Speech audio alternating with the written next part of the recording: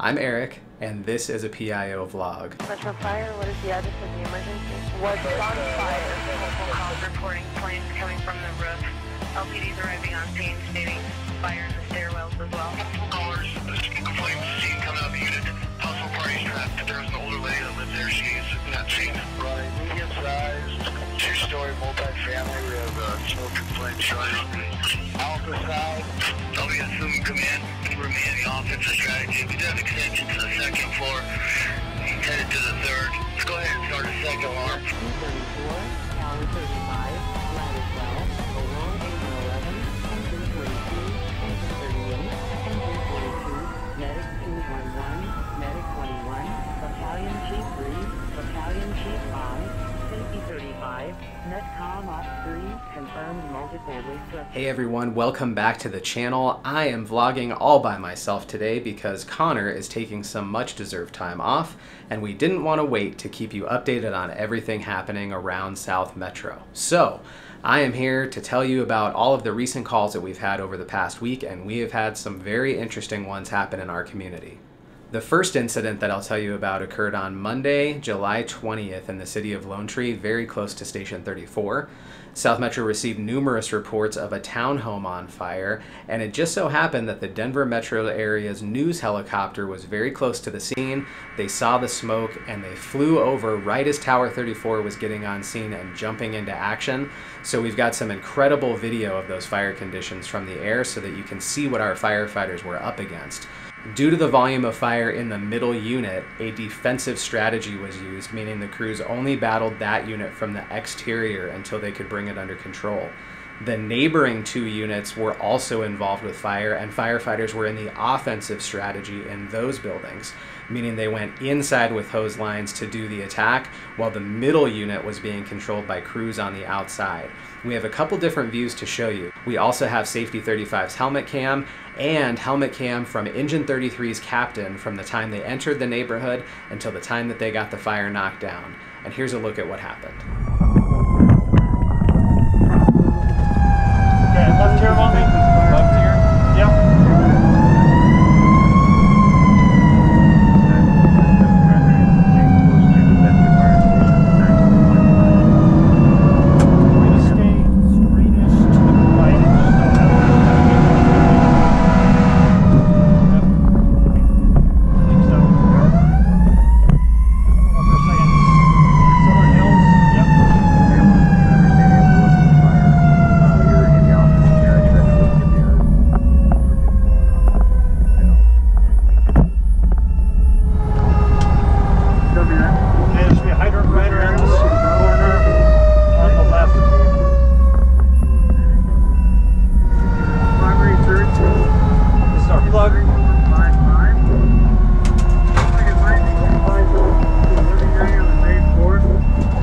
Let's just drop the hydrant bag in the deal. Okay. Okay, I copy. I'm able to confirm with occupancy route. You're going to start working on getting air up and getting water into that attic structure. Now let me know conditions on the inside when you go to the front. Command engine 33 is arrival on the north side. Command engine 44 left. Okay, stand by for engine 33. You said you're north of the incident. Affirmative at the second hydrant. Okay, bring a second water supply into the scene. Stop just short of Tower 34 on the dismount. With the voice fire, can't get a view on the other side. We can take a look there. Copy, we're laying in the north side toward Tower 34. Man, Tower 34 bottle. They good? I think so. Yep. I got a water source tablet so people can pick up down.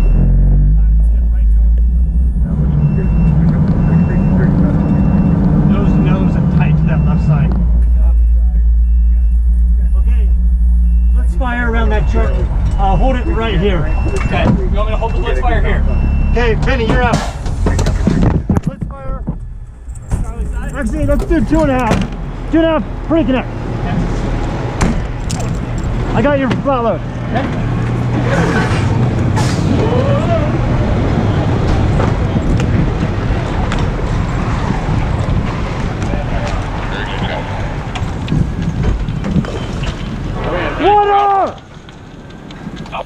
quietly. Water, water, water. We need to be defensive. Do not break it. Water. Let's be defensive fire position. See, we can be offensive. All the way down, Schmidt. If you can, bring it down. Okay, copy. Break engine 44 to get Delta 1 exposure. And Tower 34, I'm working with your aerial to get the defensive operation going on that unit. All right, water's coming right now. Water's coming. Charlie side. He's trying to get the altitude from the Charlie side. I got into 33 section. Start low, Benny. Start low, work it up, buddy. Low and work up. More pressure. Stand by, break. Go ahead. Commander, 10-minute ticker, and be advised we have a breathing problem asthma attack related to the 9449. We need a medic unit to that area. Medic on the second alarm and have them go to that call. Copy. First medic on the second alarm, 15. See if you can hit those G's. Medic 17, bring the team back up. Report the officer. Command, engine 17, level 1 to yourself. Engine 17, we have no more room for your unit, just bring your crew up here.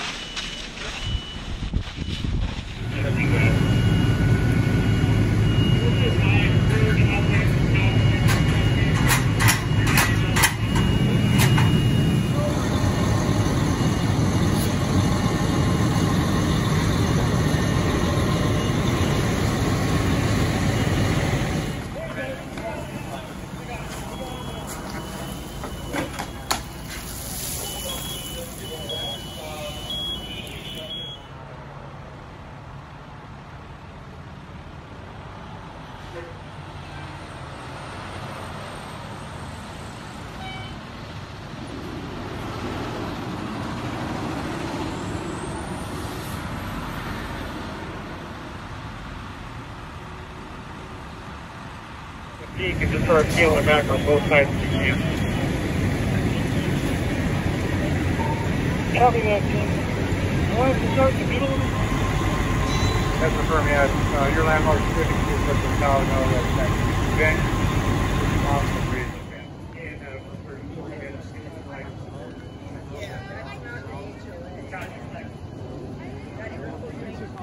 Go ahead and say, spell your name and your position, please. Sure. Eric Hurst, E-R-I-C-H-U-R-S-T, Public Information Officer with South Metro Fire Rescue. All right, so Eric, kind of walk us through what happened. Let's take a couple more questions for you. One, when we talk about the heat and firefighters having to deal with this, what's that like? I mean, obviously there's got to be extreme danger with that. Of course, so the gear that the firefighters are wearing and when they're carrying equipment with them, they can weigh 100 extra pounds than how they weigh on a normal day. Add the ambient temperature of just a hot summertime afternoon and then add in the heat from the flames that they encountered. It's very hot, it's very taxing on them as they're pulling hose lines, throwing ladders, doing really, really arduous work. That's another reason to bring in that second alarm worth of firefighters, just so we have enough backup here for when those first firefighters need a break and need to get rehydrated. We've got more forces ready to go. Any firefighters need extra treatment other than just on scene here? Yeah, thankfully no firefighters were injured. Unfortunately, we did have 2 civilians that had to be transported to the hospital. Yeah, sure, no problem. Hey, James. Hi, Shaw. We'll be on 6 minutes. How you doing? Good, how are you? Mind if I, No, not at all. Thank We're, you. Yeah. There we go. Okay, if you could hold this down to your side, that's fine. Okay. Well, thank you. Sure. Okay, James, are you set? All right, I'm rolling. Okay, if you could, again, spell first name, last name, position, fire department. A second alarm was called, which doubled the amount of firefighters here, which puts us right about 60 firefighters. That's because of the complex situation, the amount of fire, and because it's just a really hot day. So the first group of firefighters who were here are exhausted. So we wanted to have a lot more reinforcements to do more work. Okay, 2 people injured, I understand. Correct. One person had difficulty breathing, possibly related to smoke inhalation. Another person had minor burn injuries. They were both transported to the hospital. And at this point, the cause of the fire is still under investigation. Oh, so even though you know a barbecue grill was involved, you're still investigating that cause? Sure. So we know what people have told us on the 911 calls, but our investigators will still need to take a look for themselves to make an official determination. Thank you. Sure. That's wonderful. Appreciate it. Okay. Oh, I want to get a photo of you while you're taking your mic off. I will get a quick photo. Okay. Yeah. How you been, man? Good, James. You? Oh, living the dream. Yeah, buddy. And also, if you could just state, again, the importance of being careful. We also want you to use caution even after you're done cooking. Just because the flames are out doesn't mean that the device itself is 100% cooled off and safe. We see a lot of instances where people will push a cooking device up against a building or put it in a storage shed or even inside of their garage thinking it's safe, only to wake up later that night when a neighbor or the police department or the fire department is banging on their front door or forcing it open because the outside of their house is on fire. Those exterior fires are extremely dangerous because it takes a while for smoke and heat to get inside the house, which means that smoke detectors or smoke alarms aren't going to sound immediately. It's going to take a long time for that to happen. So it's easy for people to be sleeping through a catastrophic fire occurring outside their home until somebody wakes them up to tell them. Over the past week, South Metro has also responded to several unique incidents, and in some cases, they were very high risk. One of them was a trench rescue that occurred in Highlands Ranch. Workers were inside of an unprotected trench along the foundation of a home. They were applying an adhesive material that's kind of like tar, and one of the dangers with working below grade in a trench is ventilation, and with improper ventilation, there's not enough oxygen getting inside of the hole. A worker who was down there was overcome by fumes and had a medical emergency and was trapped down in the hole. When firefighters responded and found the unprotected trench, they were concerned that it could collapse and trap the person inside. Firefighters from the technical rescue team and the hazardous materials team both responded. One group of firefighters was working on treating and extricating the patient, while the hazardous materials team was monitoring air conditions and also making sure that a hose line was in place to put out any ignition and also to decontaminate the person and our firefighters when they came out of the trench. Later that afternoon, firefighters responded to another technical rescue incident, this time in Douglas County, for a horse that had fallen into a ditch. The horse had fallen off of a hillside and found itself wedged upside down between the ground and a barn. Its owners were unable to get it up, and neither were vets. The vets treated the horse on scene and used sedation so that the horse wouldn't hurt our firefighters or the veterinarians trying to help it. It took about 90 minutes for firefighters to get all of the appropriate rigging in place and make sure that it was a safe operation to hoist the horse up the hill onto solid ground so that veterinarians could help it stand. It was very shaky and very dehydrated, so the veterinarians treated it on scene. It was able to stand on its own, and it was reunited with the other horses on the property before South Metro left. On Saturday, firefighters from Station 16 on the dive team responded to Chatfield State Park at the North Boat Ramp for a truck towing a trailer and a jet ski that had become submerged underwater. South Metro responds to a few of these incidents every year, and they're usually related to a parking brake issue or a braking issue, and a vehicle will just slide into the water. Thankfully, nobody was injured when this occurred. Firefighters work very closely with the park rangers and the tow truck operators. They'll dive down underwater with tow straps and secure them to the vehicle. Then they will use the tow cables, make sure that they're safely in place, and the vehicle will be hoisted out. Passenger side. I'm not going to dump the rest of the water, Jeff. I'm just going to feed you. You got a ton of negative buoyancy with this. Close your keel before I hand it to you.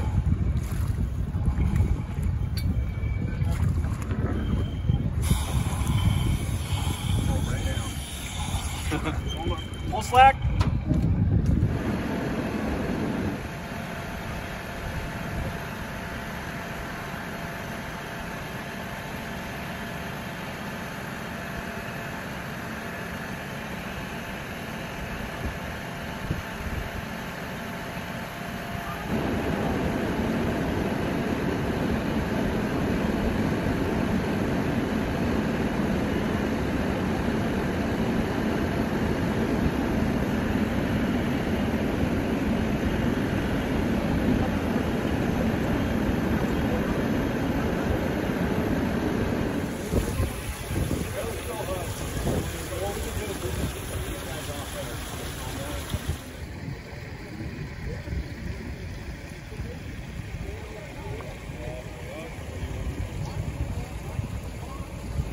that afternoon, South Metro Firefighters responded to yet another interesting call involving an animal. You may have heard that firefighters will occasionally rescue cats out of trees, but perhaps you've never heard of firefighters rescuing bears out of trees. This particular bear had been seen wandering around the South Metro suburbs for a couple days, and that evening it was seen near Heritage High School in the city of Littleton. It climbed up a tree, and Colorado Parks and Wildlife officers applied a tranquilizer. So the bear fell asleep up on a tree branch, and it needed to find a way to get down. Engine 16 and Tower 12 responded to that call. The firefighters and the rangers were able to get the bear inside of the bucket of the aerial, bring it down to the ground where firefighters used a mega mover to carry it to a safe spot, where the Parks and Wildlife officers tagged the bear and applied some additional medical treatment to make sure that it was okay. They later transported it to a safe area to be re-released into the wild. They estimated that the female bear was about 1.5 years old and weighed somewhere around 80 to 100 pounds. Was she already tagged? You guys do that? Yeah, she's known. Yeah. How old is she? She's probably about 1.5 years. David, Robert, Adam Nora, 30 of 96.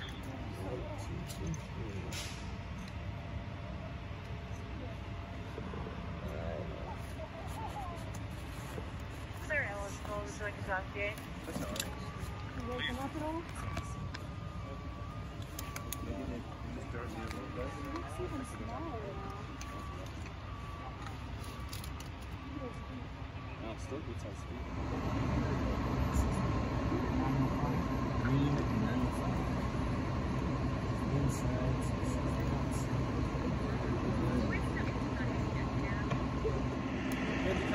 Hold on, one sec.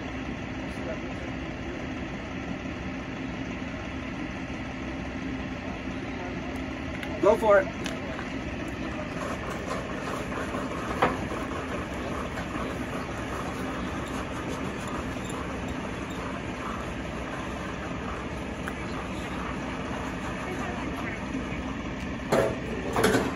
Checked our mailbox earlier today, and we do have some envelopes in there addressed to the PIO office. Thank you so much to everybody who has sent patches to us. I know that a lot of you are waiting on patches from us, and we are working to get those out as soon as we can. We'll do patch shout outs once Connor gets back. We've mentioned Station Saturday a few times in our previous vlogs, and I'm excited to announce that this video isn't going to be the only one posted this week. You can look forward to a brand new first ever South Metro Station Saturday to be posted tomorrow. We asked for your suggestions on how we should do those.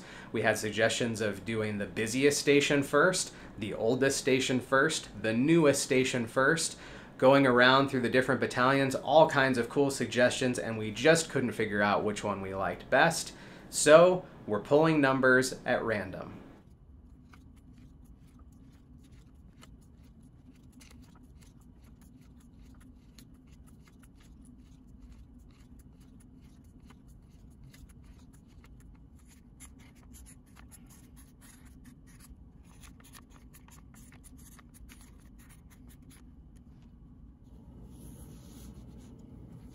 Hoping for? Are you hoping for a station? I'm hoping for a good one. I'm hoping for a real good one. But we've got 29 good locations. I'm going to draw the first station Saturday out of this bag. So here we go. And the first station Saturday is Station 18 in Highlands Ranch. Awesome. My favorite station is probably Station 33. A lot of history at Station 33. It's actually the first station I did a ride-along with South Metro Fire. It was Castlewood Fire at the time. Dan Mullen was a lieutenant, retired here as a chief officer. Also the station of Mike Freeman. Mike spent the last few years of his career there and was really integral in a lot of people's careers here at this organization. And then finally, Station 33 is my station that covers my neighborhood. So it's the first new station in my neighborhood. A great mix of calls out of 33s, from residential to commercial to highway. You never know what you're going to get at 33s, but I love it. It's one of our older stations, but has a lot of character. Thank you so much for joining South Metro here on our YouTube channel. If you haven't subscribed, please hit that subscribe button so you'll get notified right away when we have new videos posted. If you enjoy the video, please like it, and we welcome your comments, suggestions, and questions, and we love interacting with you. So please send us a note, leave us a message, and we'll get back with you as soon as we can, and we will see you next week with a new video. Have a great weekend.